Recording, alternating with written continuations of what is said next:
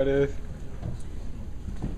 everyone, thanks for coming to our very first GISS lunch seminar of the fall semester 2014. I'm Angela Kong. I'm one of the new co-organizers of the lunch seminar. My other co-organizers are Mike Way and Bastian. You can pronounce your last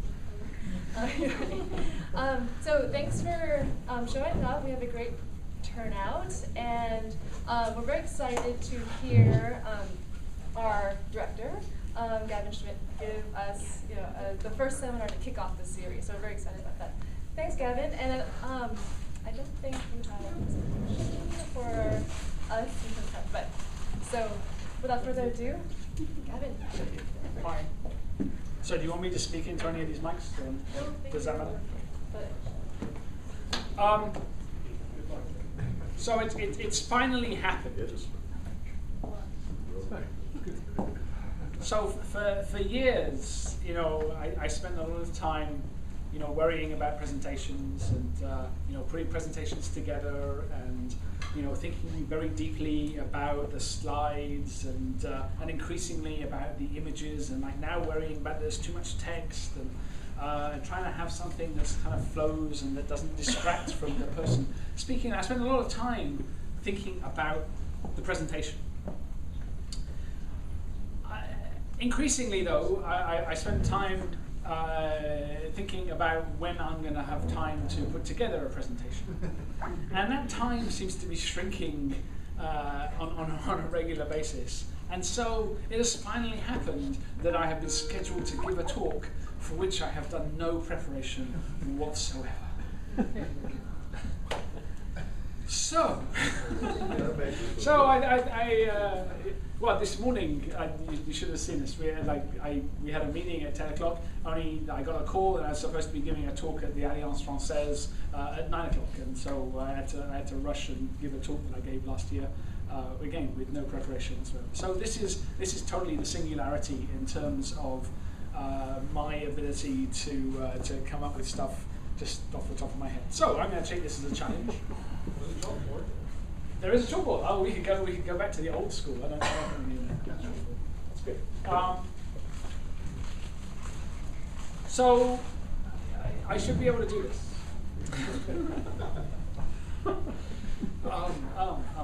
Okay. Now, what I want to talk about is kind of where we're going. Not as an institute so much, but as a modeling group. I'm the PI on the main model development proposal. We've just got that reauthorized. It was like a 2-year process to get it reorganized, but we've got another 3 years before we have to have a big proposal done again. And just this week, I was writing a letter, answering some questions that the program managers had on where we see ourselves and why do we exist? What is it that we bring to the table that other groups don't? Or do we bring anything actually interesting to the table that other groups don't? And so I've been thinking, not very deeply, but somewhat deeply about this as an issue. And I think that there are some things that we do that do make us special and that do mark us out and that do justify our continued existence, which I'm sure you'll be pleased to hear. So I think we need, in looking forward, I think it's always useful to look back. And if we look back and we try and see where the modeling effort that we have developed came from, it came from a number of different elements. A lot of the work that was done on scattering by aerosols, on radiative transfer, was done in support of the Pioneer missions, or the Mariner missions, or the Voyager missions, which people here had instruments on.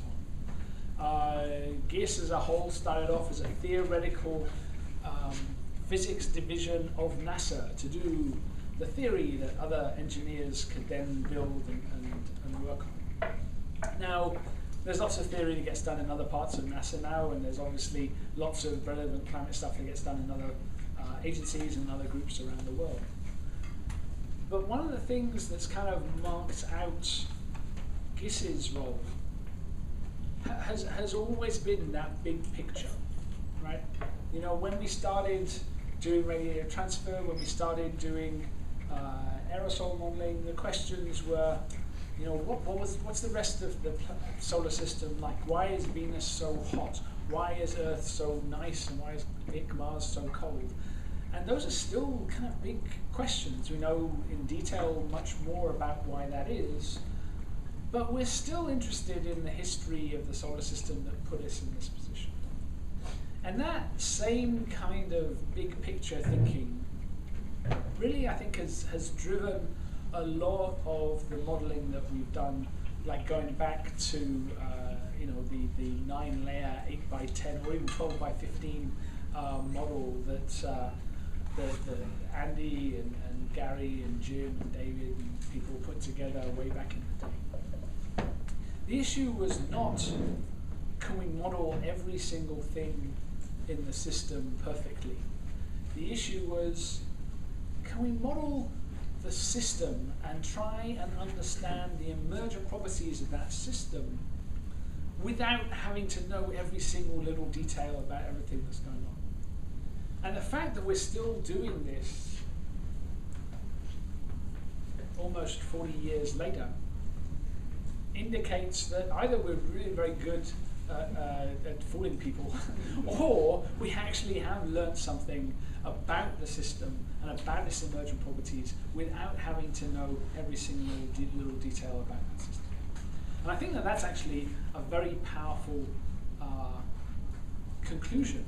What we're doing in terms of general circulation modeling is useful and does teach us about the real world, despite the fact that the models, if you drill down into them, are always wrong in some absolutely fundamental, crucial aspect or another. So now there are other groups that have climate models, right? So NCAR has a climate model that's about twice the size of ours in terms of functional lines of code. The Hadley Center has something similar. GFDL, the Norwegians, the French, the Germans. I think there's roughly 22 functioning groups who build GCM class models around the world. Why then do we need ours? And we don't often think about that, right? We're happy to have a job, we're happy to get a grant funded, we're happy to get a graduate student, we're happy to write a paper, but how often do we really think about that really existential question? Why are we here, and for what reason? What are we adding to that situation? You know, above like what any of our individual contributions, obviously, because we're all brilliant and intelligent people who would do well anyway. What is it unique about this institution, this group of people, or this culture that makes it worth keeping? So, I think to illustrate that, it's worth like just going over a little bit of my personal history. I was a mathematician who didn't work on anything related to climate. Really for my PhD. My PhD was all about wave mean flow interaction on rotating stratified flow, which has some vague connection to the ocean, but really is not very ocean-like at all. And I was looking for a job, and it turns out that knowing something about wave mean flow interaction on rotating stratified flows is not a very saleable commodity. And so I had to pretend to know something about something else. And some guy says, well, we want to model the thermohaline circulation. I said, oh, that's fascinating. I'm very interested in that. And he said, okay, well, you can start.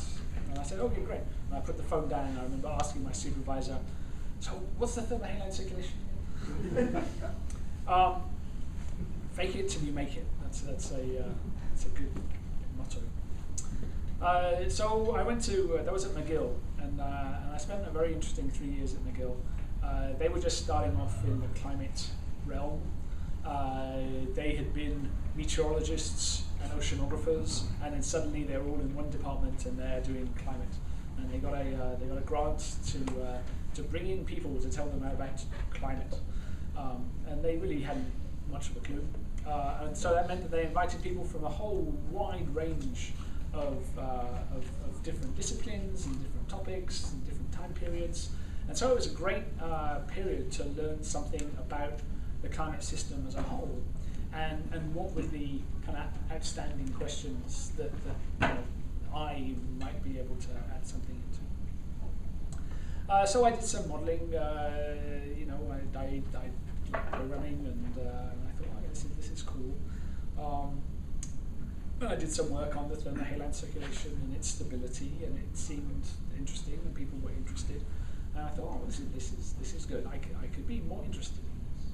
And when the people that came through, they would talk about proxy changes. So what was going on in the ice cores and how that told you about the variations in the last ice age, and what was going on in the ocean sediment and how that told you about climate changes over millions of years, and what was going on in caves, and what was going on in rainfall and hydrology. And I thought, oh, there's a link here. And the link that I saw was water isotopes. So ever since then, I've been thinking, water isotopes, they're cool. They fit into everything. And so that was not really my idea. It was an idea that Jean Jouzel had here back in the 1980s, where the GISS model was, I think, was the second model to have water isotope traces in the atmosphere. People in France have been thinking about water isotope traces, but nobody had actually put water isotope traces in a coupled model, where you could see what the impact on the ocean sediment and the ice cores and the caves was all at the same time. And I thought, okay, well, that's a good idea. That could be my idea. Right? So let's see if we can do that. So I couldn't do that at McGill. They didn't have a GCM,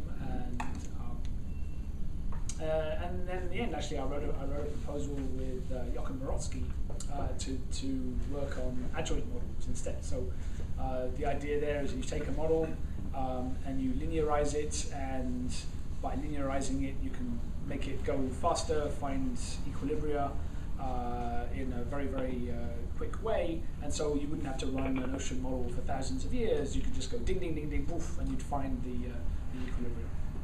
And in simple models, that works very well. And the adjoint and the tangent linear model works very well for data assimilation. So I wrote a proposal to look at that with Joachim Morotsky to work at MIT.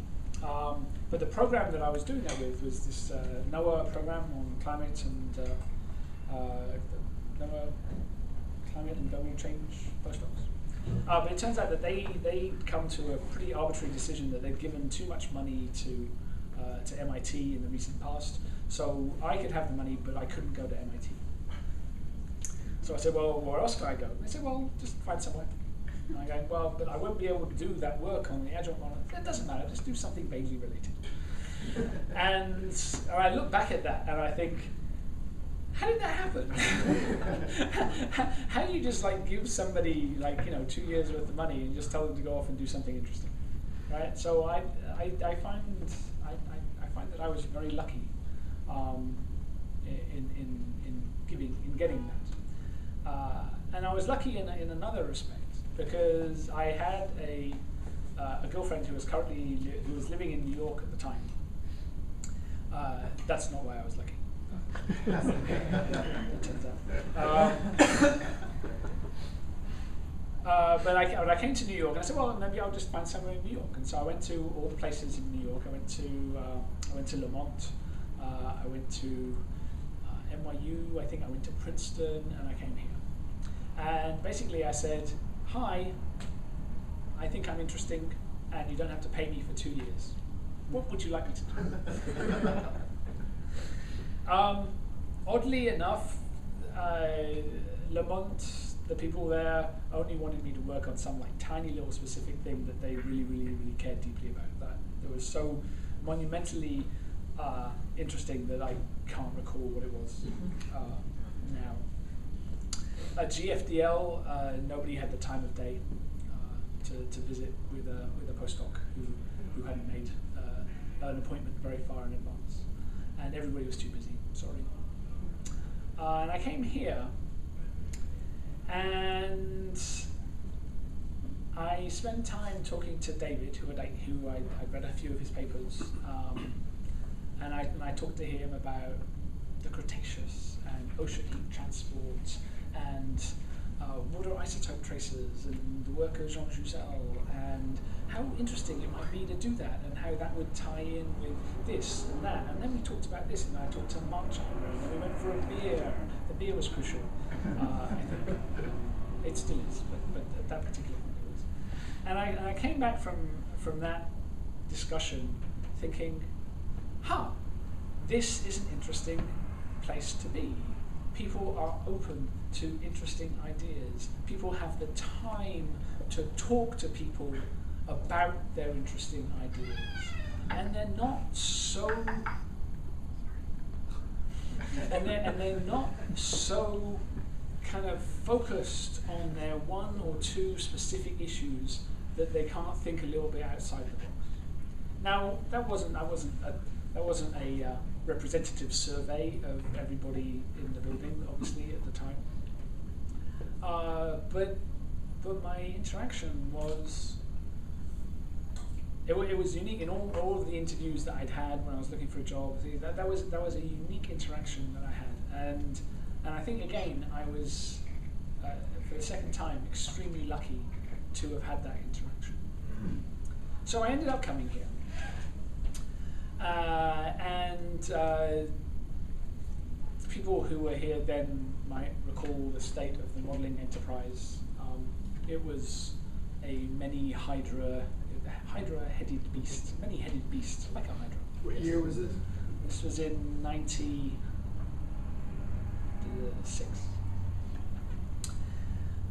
Everybody had their own version of the model that were all nominally the same model, but none of them were. Gary had his own completely different version of the model that people kind of talked about as if it's the same model, but it wasn't. Tony had his version, David has his version, Jim was using yet another version, and the competent programmers who some of whom are still here, Jeff and Rado and Gene, pretty much spent all of their time just trying to kind of zigzag between the things and not really making very much progress, but just fixing the errors that various people had found in various runtimes. We had at the time a very innovative but not the most flexible version control system in the world, which was very neat. And people were still using a full screen editor that actually we'd written here in the building.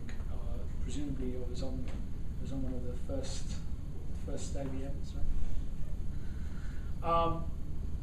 We were no longer using punch cards, for which I'm also quite grateful. And so, you know, I came in, and my first thought was, I'm going to do water isotopes in a couple model. That's what I'm going to do. And so it turns out that we didn't have a couple model. We had Gary's couple model, but that didn't have any tracers. The tracers were in David's version of the model, but that wasn't the same as Tony's version of the model, which had the interesting cloud processes which were needed to work out water isotopes. And so there were all these bits. I thought, well, we could just bring those together. I'm just going to take that code and make it all into one piece of code, and then I'll be able to do water isotopes in a couple of months. And needless to say, that wasn't very straightforward. And it took a long time to bring all the different elements, put everything together, change the version control system, deal with all of the other issues that people had been complaining about for the previous 10 years, rewrite the code, give it a new name, put it together, test it. So basically, we didn't do any of the water isotope stuff until it would have been about 9 years after I started. But all the time, it was there in my mind that this is what we were trying to do. But then once it was done, once we'd created Model E, and once everybody was much happier with the state of the code, once we were all actually working on the same model together again, then like that whole kind of investment in the collective allowed me space to do the kind of weird dash shit that I was doing with water isotopes and paleoclimate. And we've written some great papers. We wrote some papers on the 8.2 kiloyear event, which nobody else in the building cared about, on changes in salinity during the mid-Holocene and how the data was being misinterpreted because they didn't take into account the changes in the isotopes. Trying to understand what the caves in China are telling us about monsoonal changes over hundreds of thousands of years. Some really interesting stuff, which most people here don't care about. And I think that is the interesting connection, right? We're not a very hierarchical organization, right? This is, if you go visit the Hadley Center, right? There are tiers, there are teams, everybody is told what to do, and everybody does exactly what they're told. Right? It's very productive as long as the people at the top tell people to do things that are good. And they focus on the things that they can do very well. But in terms of, let me do this, let me be interested in something else, that almost never happens. NCAR has a different model again, but again, they're the people that code and the people that bring up ideas. It's all very hierarchical, and the ability to go off reservation is very limited. GFDL, slightly better, but still quite rigid. And so I look at my own path at GISS, and I look at the high-profile stuff that other people here have been involved in. And to a large extent, I see the same pattern. I see this kind of like, the people that thrive here are almost always wearing two hats. There's one hat that says, I'm here because we have a collective effort that allows us to do interesting science collectively. But I'm also here because there's space for me to pursue my completely irrelevant and uninteresting to everybody else idea, and who knows, that might turn into something interesting. I think the best example is Drew. Drew came in as a physical chemist who was working on ozone issues, and in doing so, started to think about the impact of climate change on the ozone hole and how that might affect the recovery of the ozone hole. When that started, it was a minor variation on one of David's models that had been developed for something else entirely. Nobody really cared except for him.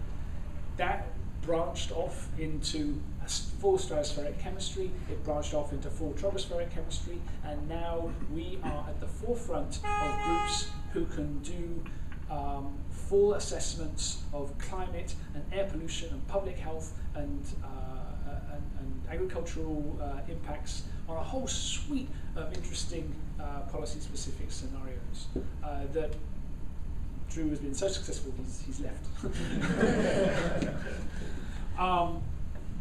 But it started because there was a framework, he had an interesting idea, and it kind of ballooned.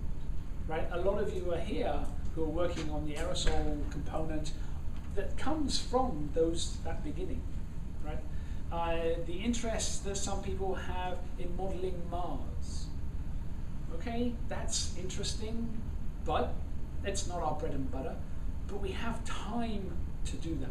We have time to have interesting conversations about what is the nature of a calendar, and how should you code it so that it works wherever you want to be in the universe, right? That's an interesting conversation, but it's not a conversation that you have if everything is top-down, hierarchical, and everybody knows exactly what they're supposed to be doing at every moment, right? I'll give one more example that Ron remembers, I'm sure. So my first Nature paper was about the impact of greenhouse gases on the annular modes, right? So the zonal mean flow in the northern hemisphere, and that came about because Ron was printing out some results from his model on these modes and not seeing anything. I was printing out a result from Drew's model that he built to do the stratospheric ozone test, where we saw this really big result, and we met at the printer. And he had a picture that looked very much like my picture, except that I had a result on my picture and he did not have a result on his picture. And we thought, now that's interesting. I wonder what that could be about. And then from that, we wrote a couple of papers, we started a session, and then it became a whole thing. There was a little cottage industry on how forcings impact modes of natural variability that continues to this day. And that was a very interesting thing. And it was, again, something that came about because of random things that people were interested in that were not central to what it is that we were supposed to be doing, that were not in the 5-year plan, but that we had space to develop and space to find interesting. And so, going forward, right? Do we still have that culture? Right? Do we still have an environment here where people feel that there is something that needs to be done for the collective, that you need to do your bit of debugging, you need to do your bit of modularization, you need to do your bit of increased resolution and the rest of it. But do we still have that space to explore completely wild and wacky ideas that you don't think anybody else is going to be interested in? Yeah, that was a question. Right. It was a rhetorical question. I didn't really expect an answer. The answer is, I think the answer is yes. And I think, both as PI on modeling and as director of the institution, which is weird to say, I haven't quite got over it. I think it's, to some extent, when Jim was here, he had that very laissez-faire attitude, which basically encouraged everybody to just kind of fend for themselves. Perhaps a little bit too much. I'm not quite as laissez-faire as Jim was, but I still think that we have to maintain that balance. We have to maintain the space for people to explore interests and applications that they're never going to be able to convince anybody else in this room are interesting. That doesn't matter, right? It doesn't matter that nobody else here cares. It matters whether it's an interesting question that other people outside of the building are going to care about. Because when I look back at all of those different weird ideas that turned into something really fundamental and then kind of came back into kind of the collective effort that we're putting in, they pay dividends, right? Building a model and doing this is not a mechanical engineering task where we would end up with exactly the same model regardless of the interests of all the people here. It's very much contingent on the questions that each of you individually have the efforts that each of you individually have put in, and the fact that this whole paradigm works. And I think that's very, very powerful. And I look at other places. Take NCAR. Right? Let me go back to water isotopes, because that was my thing. So people put water isotopes into the atmospheric version of the NCAR model 5 times. But every time they did it, it was done at such a low level that it was completely orphaned the minute that it was finished. And so it never got used for anything. Right? To this day, they do not have a coupled water isotope simulation that allows them to answer the same kinds of questions that I and Allegro were answering and looking at over a decade ago. Right? There's lots of other examples, like the aerosol stuff that we're working on, the interactions between emissions and climate. A lot of these things, we're way ahead of other groups because we're not working to a very rigid plan that somebody thought of 10 years ago. Right? Where people see there's an interesting question, we work on it. When people said, hey, maybe we can do this exoplanet thing, lots of people volunteered to work on that, right? Regardless of the fact that they weren't actually being paid to do that for the most part. Ideas are what drive where we want to go, right? And having a diversity of ideas, because we're all different, we all have very different backgrounds, and we all have very different interests, and we all find lots of other things and diversely fascinating. It's that diversity of ideas that allows us to make progress because of that. But it isn't just enough to be diverse. It's not just enough to have lots of different ideas and lots of different individuals. The fact that we have a collective effort to maintain a model, to build a model, to make it better, to make it answer more interesting questions at each iteration, that kind of brings it in, right? So we go out and it comes back in. And that's the key to why I think this is such an interesting place to be. Now, it's not for everybody, right? There are people who work much more happily in a situation where they're always being told what to work on and they don't have to think too independently and they don't need to worry too much about that.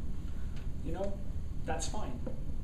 I would suggest that they get a job at the Hadley Centre and they're going to be very, very happy. There are other people who can't ever bear to work with a group of people and to deal with all the messy compromises that have to happen when you have more than one person in a room making decisions. Again, they're going to be much happier in a university department working on their own stuff on their own. But, and I think it's most people here, where you have both of those elements, you know, the understanding that we either swim together or we sink together, but then with that extra time for you to pursue your own interests, then this is a really great place to be, because people will respect the fact that your ideas are of interest to other people. And it can be that your work on some obscure piece of paleoclimate, like mine was, actually ends up in the model where it affects the atmospheric chemistry and it affects the hydrology, and it turns out that now there's a satellite that measures these exact things, and now we have all of that mechanisms within the model, and we can just do it straight away without having to think about doing that from scratch, because all of the elements that came about because of completely random things and that were not thought about were in place to do something interesting. And so, going forward, how do we maintain that, right? So, I think by recognizing that that is a culture, right? By recognizing that individually we can do that, right? To let ourselves be imaginative and creative about the ideas that we pursue. To think about the things that we do in terms of building infrastructure that will enable more and better science to be done later on by people who perhaps you don't even know. And by rewarding that kind of creative thinking, by making it clear that it doesn't matter if you kind of go off the reservation for a while and work on something, as long as you come back, as long as that stuff kind of gets embedded in our kind of collective code DNA thing, right? That those are the two elements. You have to be free to think that you can be creative, and you need to know that that creativity can be kind of encompassed in the collective effort that we're making. And that's something that I am totally committed to enabling as much as I can. And if my little random meander and totally unprepared remarks here have shown, it is possible to do that and have a successful career. And yeah, so go to it.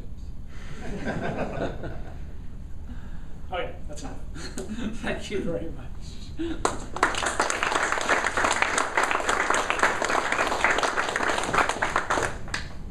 Right, so the first question better not be, why didn't you make a presentation properly when you had the time? Okay, but do people agree? I mean, is like what is it that makes? I mean, why are you here, right? Some of you have been here 20 years, 30 years, right? Some of you have only been here a couple of years. Why are you here, right? What is it that drew you here? It's not just a job, right? Oh, okay, just oh, it's just me then. Okay. Bastian. Thank you. So yeah, I'm not working in the with the climate model and so on, but I do feel that. I think it's I always say that we're working on climate issues and I'm working on cloud issues, but I'm basically free to do what I want and to pursue my own funding, which is difficult because you have to get the funding. But yeah, once you have it, then you really can do what you want. And I didn't know if it was GISS specific or it was more of the American culture compared to the European culture, but yeah, maybe it's more GISS specific. I think so. I've spent time sitting at lots of different labs and lots of different universities, you know, giving a talk to see what people are doing. There's nowhere else I want to work. Even if they were in New York, there's nowhere else I want to work. You know, so it's very interesting. I think you hit exactly on why people are here, is the open flexibility, do what you want together. But how much does the parent organization support that view? I think is always a concern, right? So, you know, if there's a role for management, which is not obviously clear, but if there's a role for management, it's in enabling the bigger institutions to fund the kind of institution that we want. And you know, I mean, I'm limited in how much I can get Goddard and NASA and the various agencies to support the stuff that we do. But to the extent that we do, right, you know, we are making a case that what we do is unique, and we are making a case that random little seed ideas can lead to really big things. So like the support that we've got from Goddard to do the exoplanets and solar system modeling is totally based on having convinced them that a little bit of investment here is going to pay off big time, and it may. So you know, people are alert to those kinds of arguments, and we are such a small part of NASA that even a few crumbs landing on our plates makes a huge feast for us. So you know, we benefit from the fact that NASA is large and you know, compared to NSF or NOAA. And so yeah, I mean that's part of that confluence of lucky things that have led to this particular institution. I'd say the tradition's even longer than that. I mean, the original COBE proposal was written by a postdoc in this building, and that made tremendous discoveries. And he probably wouldn't have written that proposal anywhere else back in 1969. Yeah. George. First, I mean, I agree with your remarks about the culture, and spending time in Dave's office until 9 in the evening talking about existential issues mostly and then climate. I skip the existential stuff. It's definitely something that has attracted us all here and kept us here. But speaking of the parent organization, there appears to be an impression at headquarters, I'm not going to call it a misconception, that we're doing or supposed to be doing observations-based modeling. They want us to be doing more of that. Yeah. Constantine seems to mention it to me in private conversations, and I saw it. He said it, yes, in that letter. And I mean, there's good things and bad things about that. Good things is that we could be doing observations-based modeling because we have the expertise in the building on both sides of the aisle, much more than many other places do. The question is, what exactly is observations-based modeling in the context of climate models? I mean, in anything up to seasonal and decadal forecasting, it's mostly a simulation, and that's kind of, taken, they're doing it at GMAO, and it's obvious. The question is, what is observations-based modeling in the context of climate modeling? So I think you're right. It's a little ambiguous, which means that we can define it the way we want it to be defined. Yeah, and I think we have been in the process of trying to define it. I mean, we're involved with simulators at the onset of the simulators to make observations-based modeling possible. Right. And we're involved in what's process-based diagnostic outputs and things like that now. So in terms of future developments, I think harnessing the expertise in the building on both the observational and modeling sides would be a good way for us to so yeah. make a niche for ourselves in this. So I agree. I mean, the fact that we work for NASA means that there is a bias from our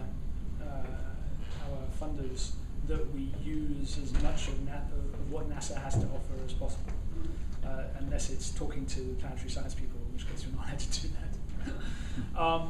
But I think observation-based science, observation-based modeling, can encompass a huge range of things. Obviously, it has nothing to do with predictions, right? Because there's no observations of the future. But I think that there's a big exception for that, so we can still do that. But observation-based modeling can be reconciling different estimates of what's going on from different observational views by way of model interpolation. It can be predictions of emergent properties that will be seen in observational data sets. It can be modeling that takes uncertainties in the observational data and translates that into real uncertainties in the processes and the mechanisms of change. So I think that there is a lot of stuff that we can do. I mean, very little of what we do, it just kind of stands alone as a modeling exercise. I mean, almost every paper that we write, right? There's a model observation comparison and puzzle that we're trying to solve. And is this connected to this? Okay, well it is here, but it's not there. What's the difference? What's the mechanism? And I think that we can easily spin that into observational-based modeling. Yeah. I think there's an opportunity for us to sort of define it a little better, right? Even in writing in some sort, and turn it into our own thing, our own niche, and because I think that's we're on our way to do that. Yeah. No, I agree.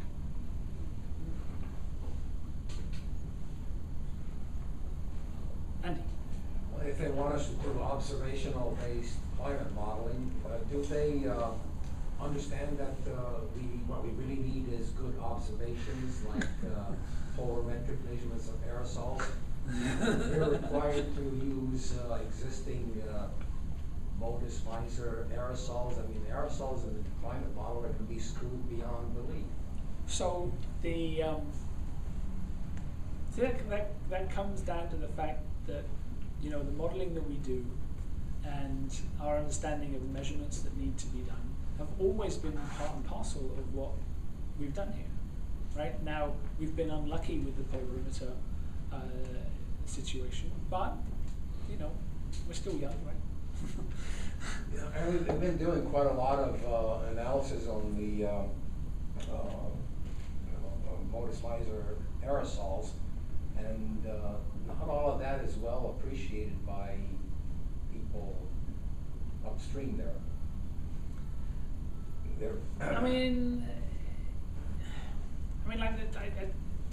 this is kind of getting into the weeds a little bit, but you know, I mean, like the observations of the observation. I mean, like we can't go back and make new observations of the past, right? So, you know, the observations that we have are what we have, and so you have to make the best of them. Now, the fact of the matter is that, you know, things that people are saying are this observation actually turn out not to be that observation once you have a better understanding of what's actually being measured and what the processes are that are measuring it. And I think that that is a hugely important aspect of the modeling that we do, right? The forward modeling of the actual observations, whether it was for MSU data, for Modus Miser, for CloudSat, for the ISKIP views, all of those things have totally changed our view of what those observations meant, right? And I think that continues to be a big role for us. So, you know, you just got to keep plugging away at that. I mean, eventually people will get to the truth. Well, we hope so. Yeah.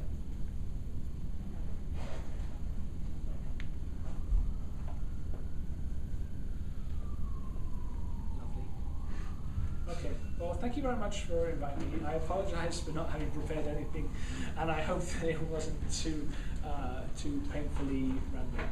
Anyway, thanks a lot for